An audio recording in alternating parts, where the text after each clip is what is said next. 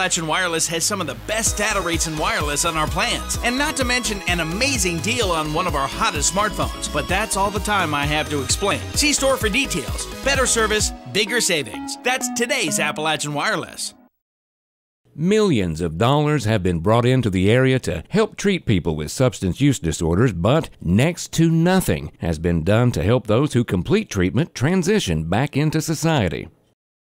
A lot of the people that we work with in treatment end up going back into the same situation that they came out of, where you have no safe place, where there's no drugs. Research shows that if you do live in an environment that is conducive to your recovery, such as a halfway house or a sober living community, that not only does it help you stay cleaner longer, but it helps with employment, the rate of maintaining employment, and the fact that there are no new legal charges incurred. The person stays out of the legal system also.